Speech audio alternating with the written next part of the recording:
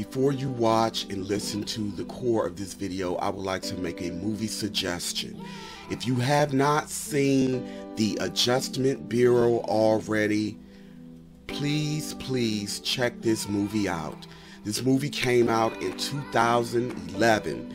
It was no coincidence that it was put out 2011. Notice the two 11s. As I've always said, the truth is often put in the movies and songs and entertainment while being passed off as fantasy or make-believe. The Adjustment Bureau is essentially about a politician and a dancer who has mysterious forces working behind the scenes to keep them apart. The reason why I'm making this movie suggestion is because it is very relevant to what I'm about to get into in this video, and it's also relevant to what is going on now. Again, the Adjustment Bureau. Check it out. Take from it whatever you want or what resonate, and leave the rest behind.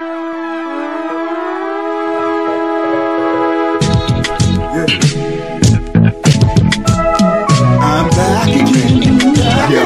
You share more piece of love, right? The best of the beats on the track, but I don't think you know that I rise again with help from love. This is how it goes, and I know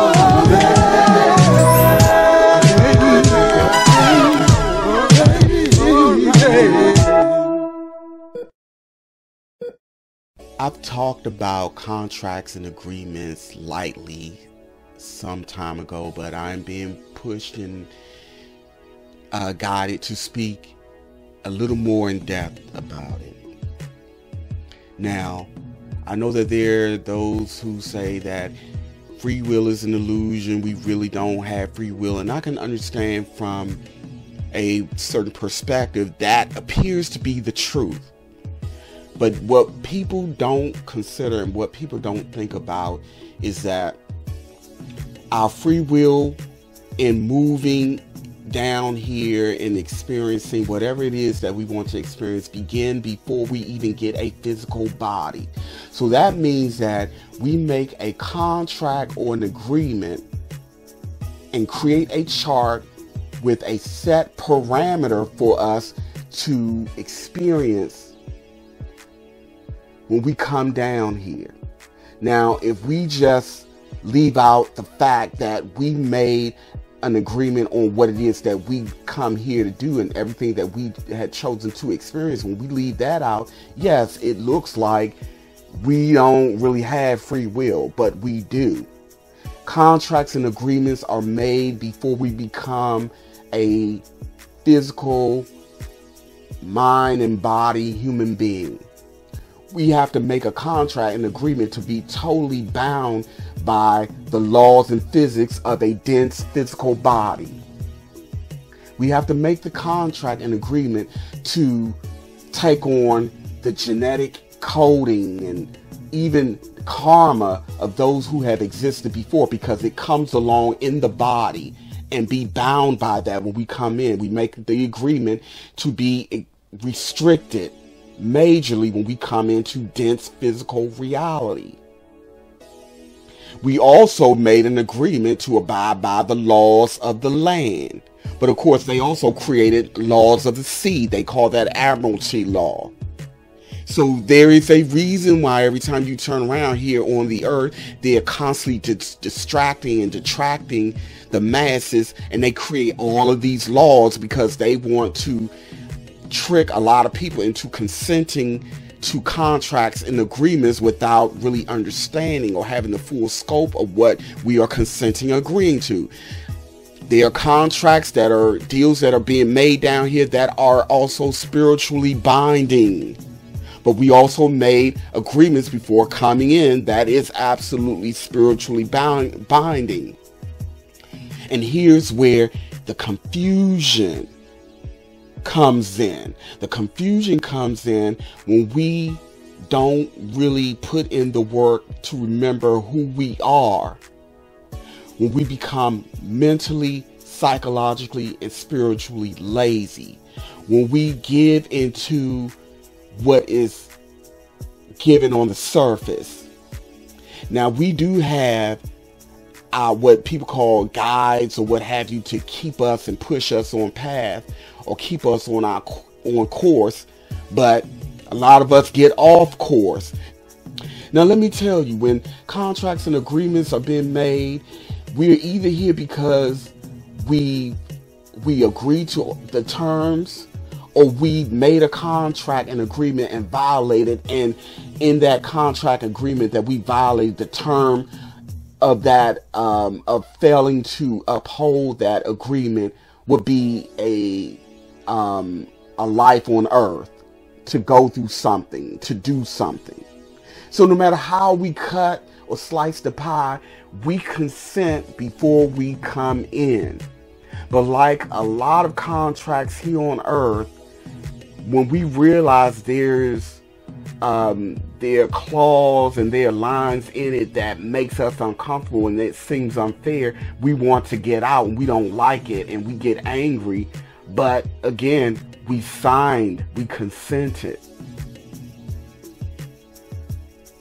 So most of us are just surface dwellers. We stay on the surface, and those who create contracts, and I'm talking about beings on this plane and beings that we can't see, they rely on us living and staying on the surface so that we keep ourselves consenting to situations that keep us from getting out of the cycle of repeating the same mistakes over and over and over and having to pay a penalty for it. The reason why these contracts and agreements are set in place on every single plane is because of free will. No one or nothing can do anything to us without us consenting. But most of the time we consent in ignorance.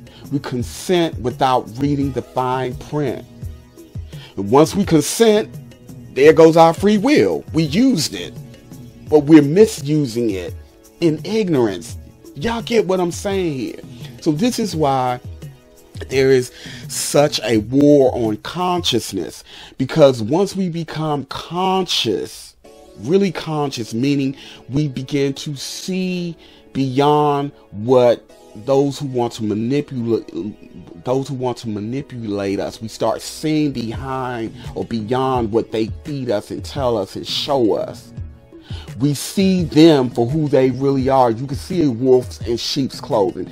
You would know right away when someone is giving you an offer, making a deal that is not going to serve your highest good or your best good or your people's best good, because there are contracts and agreements being made individually, tribally, in terms of nations, worlds, planes. There are so many levels to this. So let's speak of in terms of beings who make contracts and agreements on behalf of a nation. Some of us are hive-minded. This is why you have so many people looking for a messiah or a leader or a queen or somebody to lead them and direct them. It's because these are hive-minded beings.